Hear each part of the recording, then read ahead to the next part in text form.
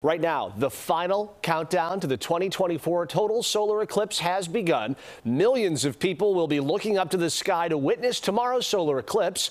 CBS 2's Sharday Gray tells us where you can catch a look here in the city of Chicago and why it's so important to have those special shades. Sharday. The Adler Planetarium is one of few locations that will have a free event to view the solar eclipse tomorrow. They'll be passing out eclipse shades like this, at least while supplies last. Hopefully, the weather won't be anything like this. Yeah, man, I'm ready. Stedman Lewis and so many others are ready for this twice-in-a-lifetime solar eclipse. You're looking at a previous eclipse gathering at the Adler Planetarium in 2017.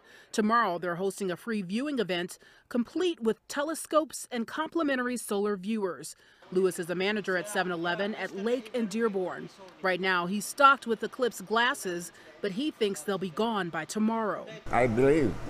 We have a lot of tourists in town, so this is the weekend, so tomorrow people are going to be out. The excitement and anticipation are growing as the total solar eclipse approaches, but that rare view in the sky could damage your eyes if you don't take precautions. A new survey of more than 1,000 Americans finds 1/3 don't know looking at a solar eclipse without proper eye protection can cause permanent damage. Dr. Nicholas Coleman is an emergency medicine physician of Ohio State University Wexner Medical Center. The retina is really what gives us our vision.